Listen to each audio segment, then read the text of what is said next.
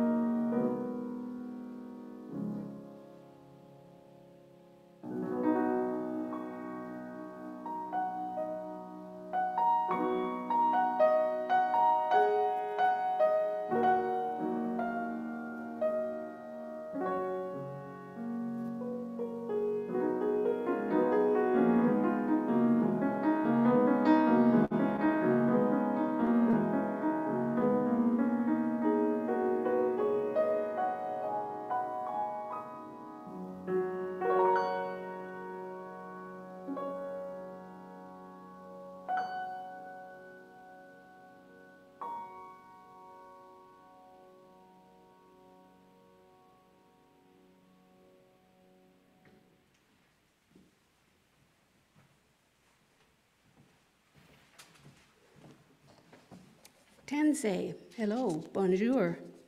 We acknowledge that the land on which we gather is a traditional meeting ground and home for many Indigenous people, including Cree, Saulteaux, Blackfoot, Métis, and Nakota Sioux.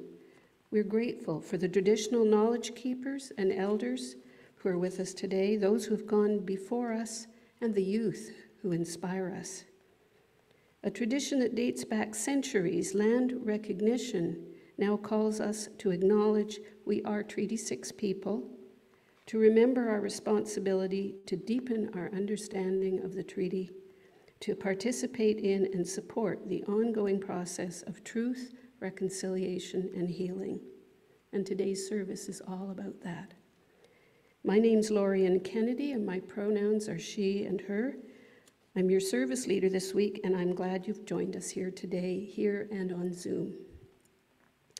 A special welcome this morning to those who are first-time visitors or consider themselves newcomers or are returning after an extended absence.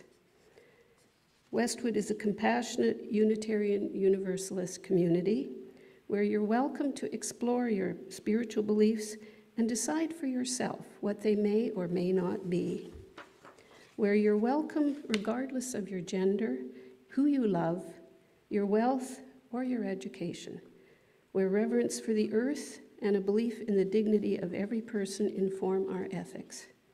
Where music is an expression of our joy, worship brings us together to celebrate what's important in our lives, and acts of justice are a symbol of our hope.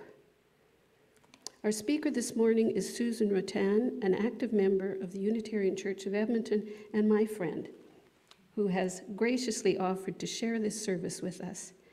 And after the service, we invite you all to visit, chat, and discuss any questions you may have Next week, come in person or online for a fun hymn sing, and Jennifer McMillan will be playing our requests, and our choir harmonia will be here.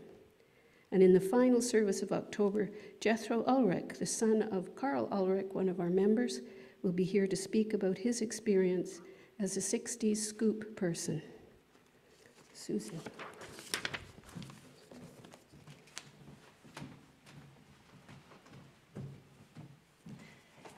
Thank you, Lorian. I've prepared my service today with the heart and mind focused on the genocidal damage done by the residential schools policy that began on the prairies in 1883, the year that the CPR train reached Alberta. 3 churches in particular, Roman Catholic, Anglican, and Presbyterian, eagerly adopted a government program that would pay them so much ahead to run boarding schools for Indigenous children. Alberta had 25 of these schools, more than any other province. The 3 churches competed for children because they needed to keep their schools full to get the maximum federal grants.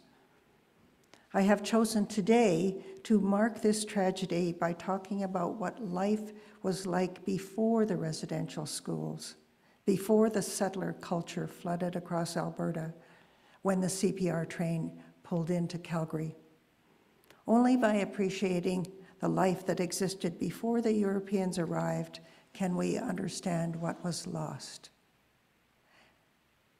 And now Lorian is going to light the chalice as we share these words from Deborah Burrell. Fire consumes and casts a bright light. May our chalice flame consume our regrets for the past, our fears for the future, and our worries about today. May it light for us a path of joy and peace.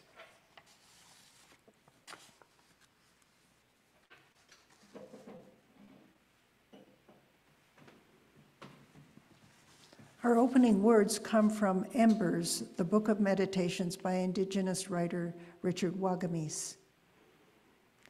I've been considering the phrase, "all my relations," for some time now. It's hugely important. It's our saving grace in the end. It points to the truth that we are all related, that we are all connected, that we all belong to each other. The most important word is all, not just those who look like me, sing like me, dance like me, pray like me, speak like me, or behave like me. All my relations. That means every person, just as it means every rock, mineral, blade of grass, and creature. We live because everything else does. If we were to choose collectively to live that teaching, the energy of our change of consciousness would heal each of us and heal the world. Now, if you would don your masks and join us in singing hymn number 1023, Building Bridges.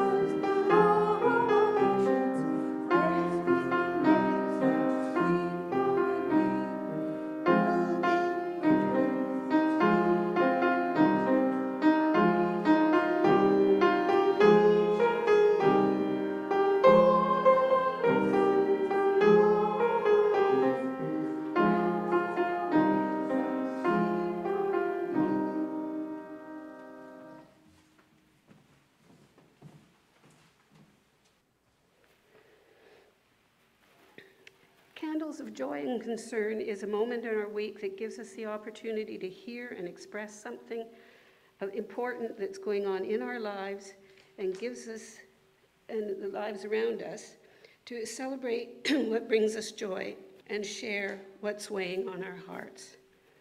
For those of you who are online, we're going to bring you into the church so we can see you on the screen in just a moment. And you can raise your hand, just physically raise your hand, and we'll have a look at the screen and see who'd like to say something. And for those in the building, you're invited to come forward in a moment to speak and then light your candle as the next person speaks. We're also happy to bring the microphone to you if you wish.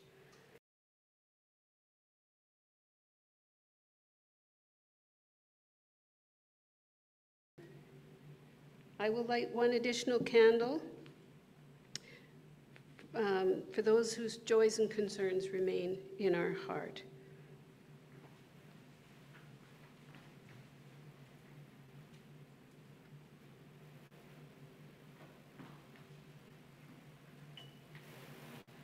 And please join me for the affirmation. May the light of these candles inspire us to use our power to heal and not to harm, to help and not to hinder, to serve the Spirit of truth in loving affection and trusting hope. And each week in our service, we take a moment to acknowledge the gifts we both bring to and receive from this community, gifts of talent, time, and treasure. And today we're blessed with the musical talent of Sheila, Killoran, as well as the gifts of time and service from those who plan and provide all the background to the service and our service techs. Today we have Hannah and Rebecca and Bill, who's online. And if you wish to make your contribution to this community and our work, the information for doing so is on the right-hand side of this slide. So please now don your masks and join me as we sing From You I Receive. Sheila will play it through and then we will sing.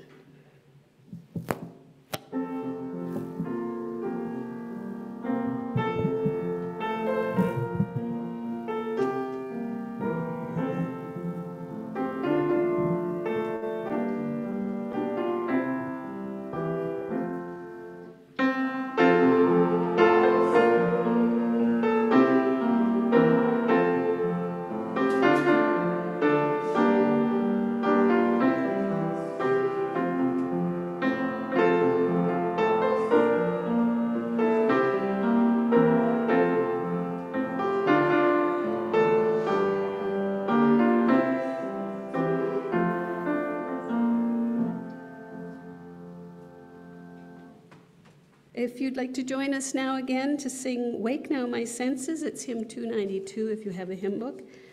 Thank you, Sheila.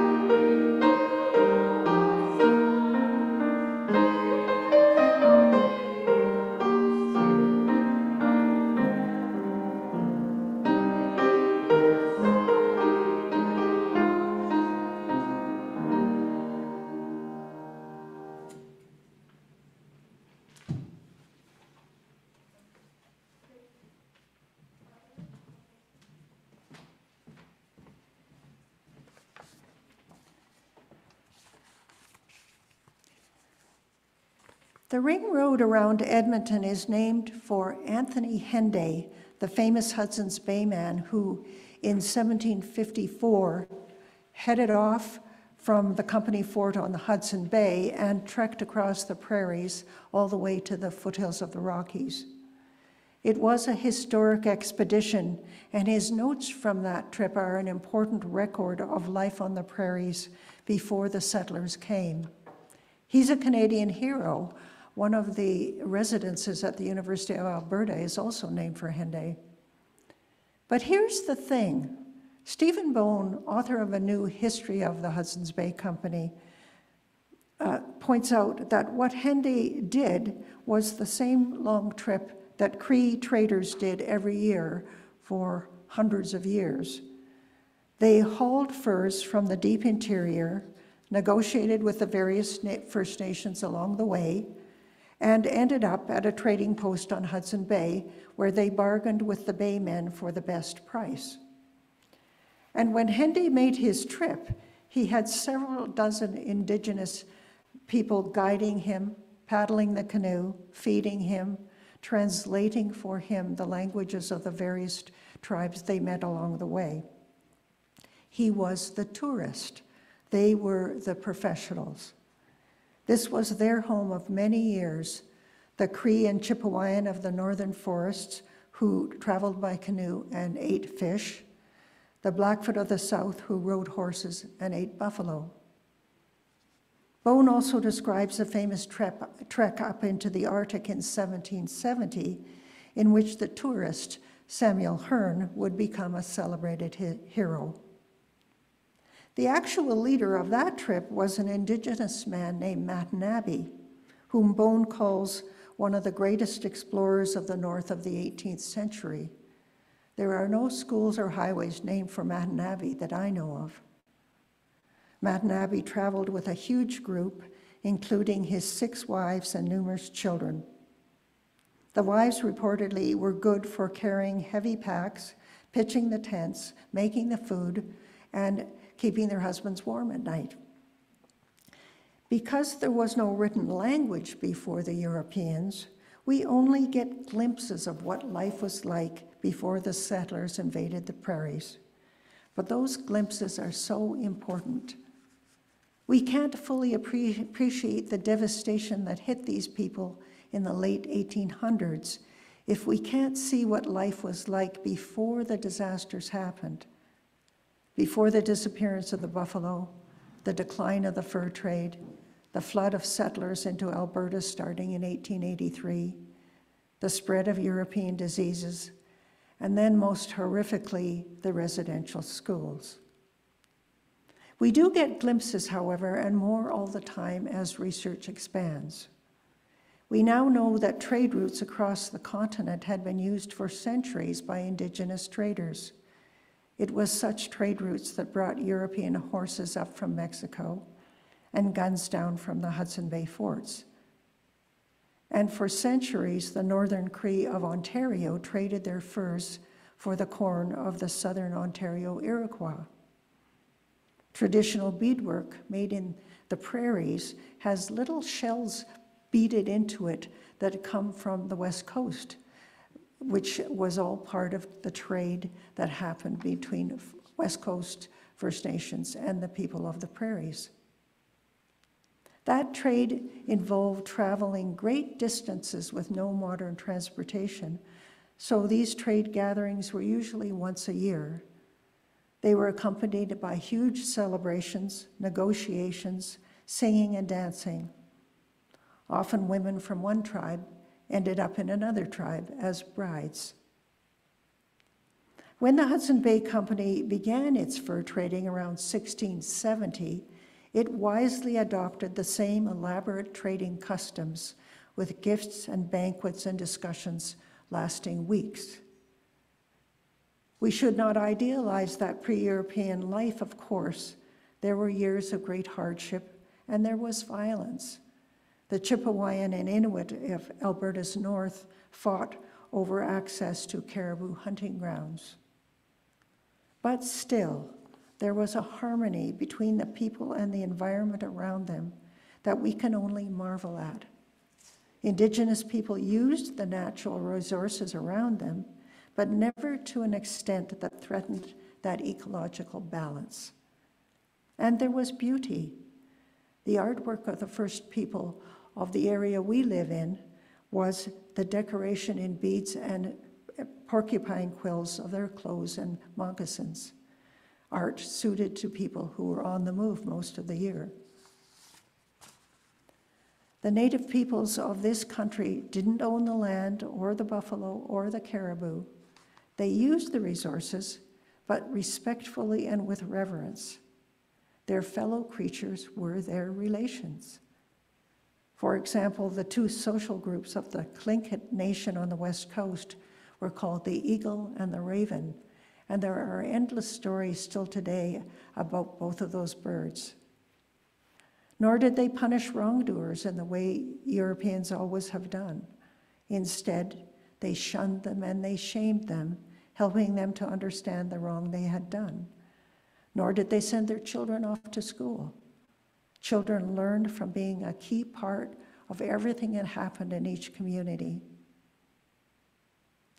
The author Bone argues that the first century of the fur trade, when the Hudson's Bay Company held complete control over the Canadian prairies, was a time of healthy relationship between the First Nations of the prairies and the traders.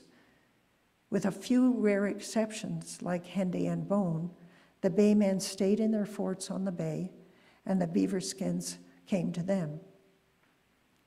The Cree became specialists at acting as intermediaries who visited the inland hunters, took their skins, and transported them up to the bay forts. Afterwards, they returned with the payment, typically metal pots and knives, to the appropriate tribes. As European habits and technology invaded the prairies, that balanced life started to change. After the British took control of Quebec in 1760, a secondary fur trade started out of Montreal, following the creation of the Northwest Company. The men of the Northwest Company worked a lot harder than the baymen. From their base in what is now Thunder Bay, the Northwest traders traveled throughout the prairie provinces, setting up little forts and diverting the furs that would otherwise have gone up to the forts on the bay. They brought with them their preferred trading item, alcohol. They also brought disease, and there were several severe pandemics in the Indigenous population with huge loss of life. Eventually, the Bay Company felt the need to compete, and they started building their own forts all over the place. They built Fort Edmonton in 1795, just months after a Northwest fort went up near what is now Fort Saskatchewan. All of this and the competition between the two companies expanded the European impact on the First Nations. Hunting buffalo with a horse and a gun, rather than on foot with a spear, became standard and infinitely easier. And in the 1800s, some part of the buffalo hunt became a commercial enterprise. Buffalo carcasses could be used to make fur robes that then could be taken down to Minnesota and sold to businessmen there. Sadly, overhunting started reducing the buffalo populations from an estimated 60 million in 1600 to near extinction by 1880. Leg-hold traps from Europe, introduced here in the early 1800s, did the same thing to the beaver. Guns also made disputes between tribes much more violent. The alcohol that the traders brought in caused serious social damage. Many of the fur traders at this time were huge drinkers, many of them from Scotland, where my ancestors are from. And they shared their bad habits with their Indigenous trading partners. This careless overuse of resources is a pattern that still dominates European and North American society. Climate change, such as the summer heat wave and drought that we've experienced this year and last year, are a result. The glaciers that feed Alberta's major rivers are melting rapidly, yet that looming water shortage is hardly ever talked about. The famous fish of my childhood, the one we all loved when I grew up in northern Manitoba, was the pickerel. Today, if you want to catch a pickerel in Alberta, you need a special license like that of a big game hunter because they're almost all gone. We are trapped in a global culture of growth at all costs, of disrespecting the earth. When I think about how we can save ourselves, I think about the First Nations of the Canadian Plains.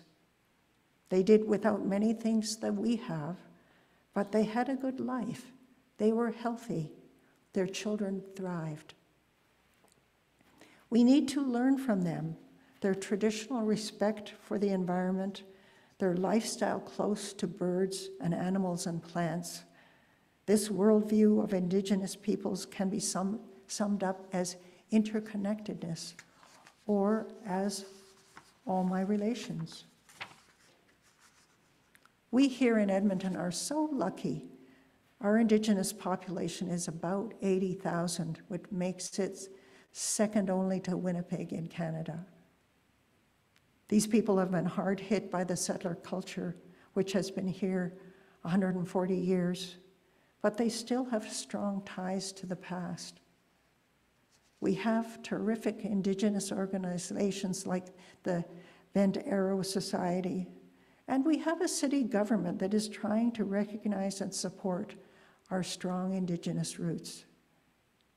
The City of Edmonton is a major player in the creation of an Indigenous cultural site in White Mud Park that is currently just finishing getting built. It's called the Kichi-Aski, or Sacred Land, and it's expected to open next year. Unitarians must play our part in restoring Indigenous peoples to their rightful place in society. There is a social justice role for us that we must be forever focused on, that we take our place in Treaty 6 seriously.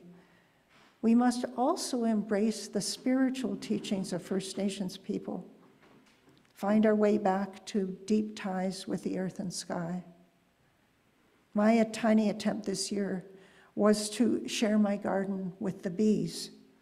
I've discovered there's a lot of really pretty flowers that you can buy and put in your garden that the bees won't have anything to do with, whereas some low-lying ground cover with flowers the bees go crazy for. So now I'm only going to buy flowers that the bees say it's okay. Finally, I think that just as West Coast First Nations have always celebrated and valued the raven, we here in Edmonton should celebrate our own rascal, the magpie. They're smart, tough, playful, and they like Edmonton. They are for sure part of our relations. Blessed be. And now we will have a poem, I believe, read by somebody online. Cassie. Yes, hello. This poem is by Louise Half, whose Cree name is Sky Dancer. It was written this year to honor the children of the Kamloops Residential School.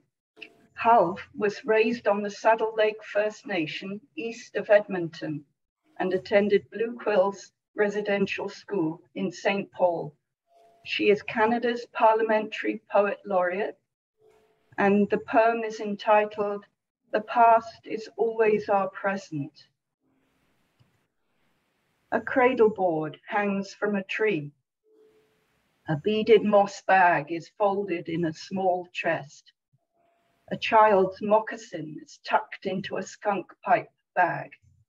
Children's shoes in a ghost dance.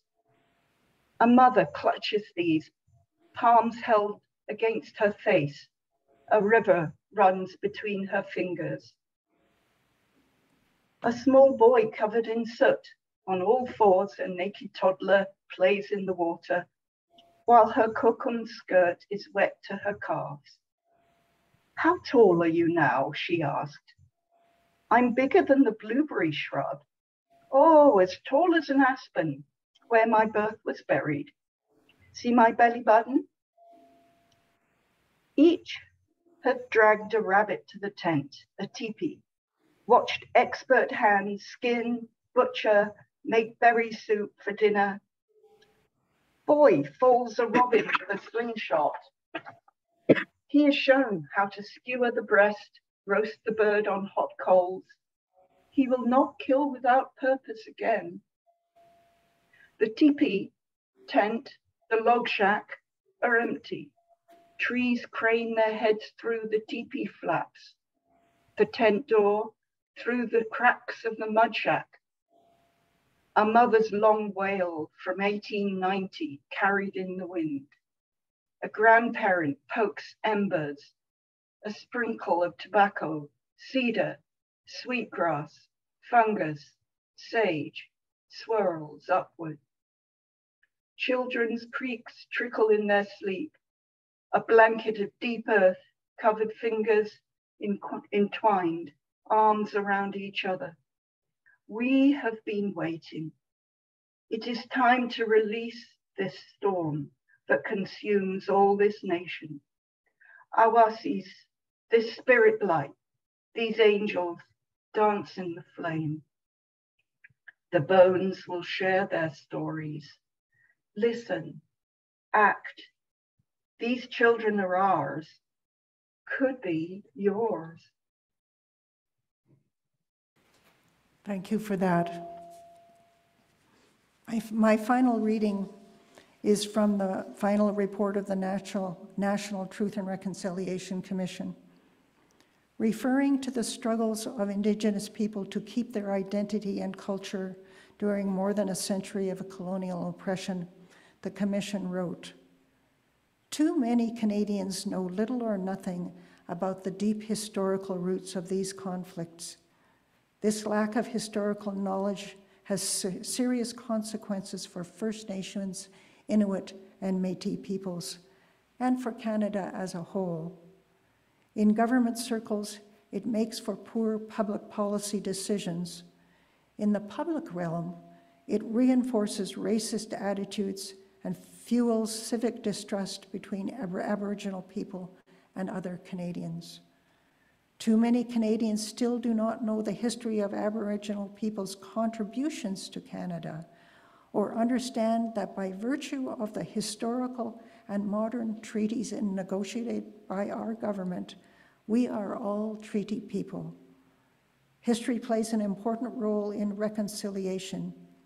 To build for the future, Canadians must look to and learn from the past."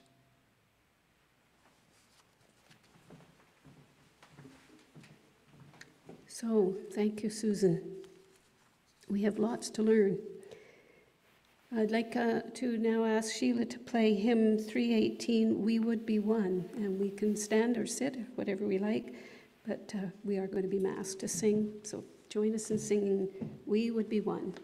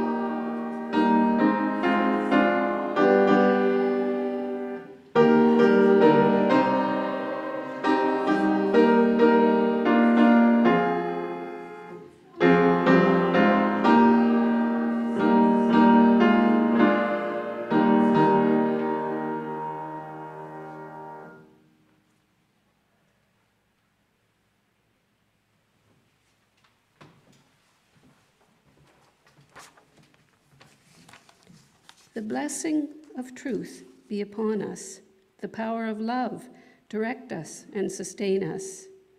And may the peace of this community preserve our going out and our coming in from this time forth until we meet again. Sheila.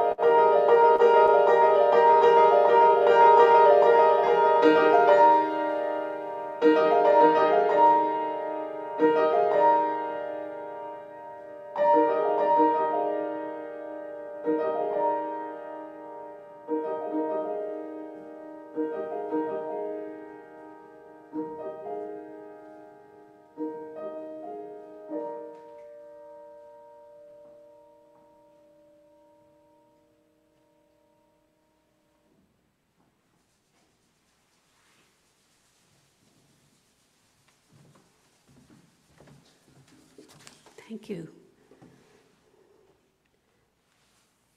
And our chimes to close our service. After this, please stay and visit with each other. And for those of you on Zoom, you are invited to visit with each other by remaining in the main Zoom room or joining a breakout room.